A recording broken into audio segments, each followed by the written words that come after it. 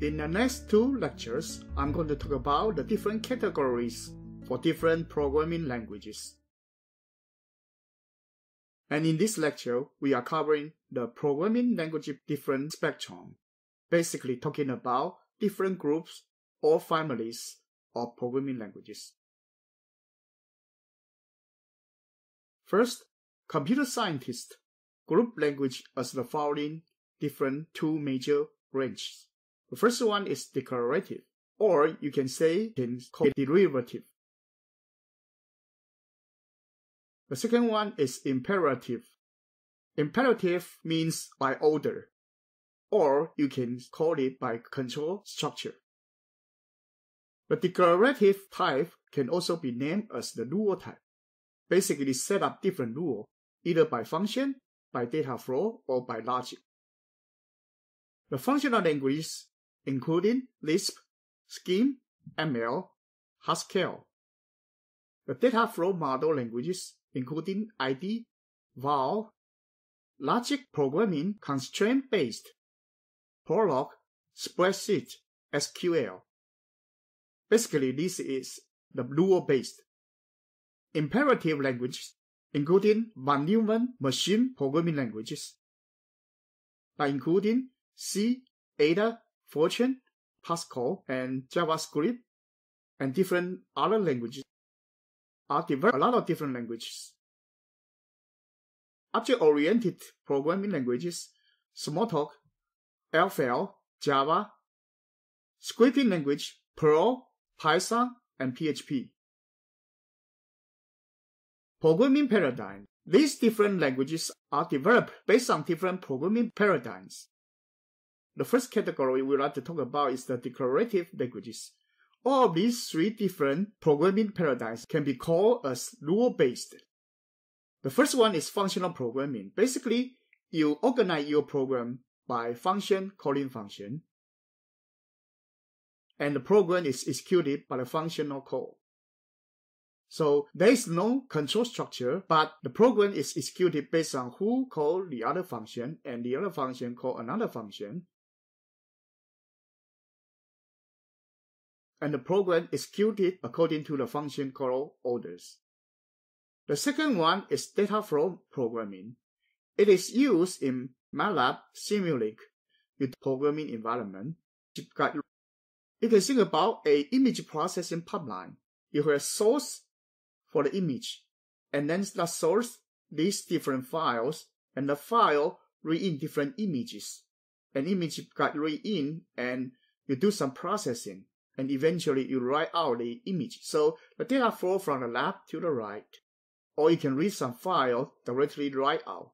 So these are different data flows, and the program basically from the data source to the data sink, and you basically just have a environment to facilitate such a data flow. That's the second programming paradigm using data flow. The third one is the logic programming. In logic programming environment, basically you have the different rules. You have rule or for predicate and the clause. You have head and body. And when you evaluate the predicate, you will execute this clause and then evaluate different other predicates. And those predicates can cause some facts or some other rules. And for example, a friend of XY will depend on whether X like Y and Y likes X. And this evaluation system will have to depend on the fact that Jiang like Jane and Jane must like Jiang. So when X and Y equals Jiang and Jane or Jane and Jiang, this friendship will be built up. But if you evaluate Jack and Jane, only Jack likes Jane, but Jane doesn't like Jack. So the friend of Jack and Jane will fail. And this is a programming paradigm based on logic programming, and it is rule-based.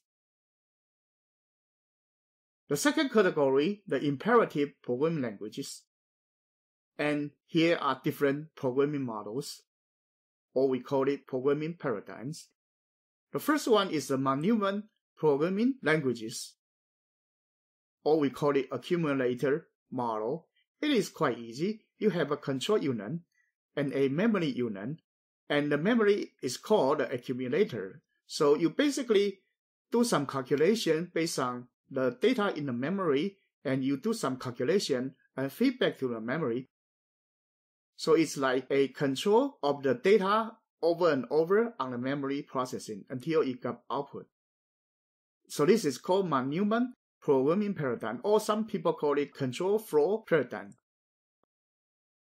Compared to the previous slides, we have the data flow paradigm, and data flow paradigm and the control flow paradigm, both of them coexist in programs. But these two models just focus on different things. And the program in this Manoomin programming paradigm also have data flow, but it just be control-based or control structure-based. The second category in this imperative languages is object-oriented programming. Basically, most of the object-oriented programming language is also the control-based. The only difference they have is not on the control structure, but instead it's on the data structure. It basically uses the object-oriented concept. But some advanced environment, we have the event-driven programming, and that could be different from Manoomin programming environment. Basically, that have to depend on the event-driven model. So basically, you have to depend on the event processing model. There could be event loop, that would be the same with the control model. If it is event queue or multi-threading event processing environment, then it is a new paradigm. We call it concurrency programming paradigm. So object-oriented programming paradigm can be control paradigm, or the concurrent programming paradigm, or event-driven programming paradigm. That will depend on the implementation instead of the language itself. The third one is scripting programming paradigm. Basically, you have a script code, like Python code. You compile to a certain bytecode, or you do interpretation in some bytecode instead of compilation, and those bytecodes sent to virtual machine, and that got executed by the virtual machine. And that scripting language is based on virtual machine. This is another paradigm, we call it program-non-program. Basically, you apply some program based on the interpreter program or a virtual machine. And in fact, Java can also be counted as scripting environment because it also uses the virtual machine. But because of the compiler structure, Java usually not counted as scripting programming. There is a new programming paradigm called block programming. For example, like Scratch or Snap languages. These two block programming languages are similar. Snap is developed based on Scratch. And we also have MyBlock, MIT My Inventor 2, that is for cell phone app development. Basically, this block programming is based on graphic design, data flow, or rule-based.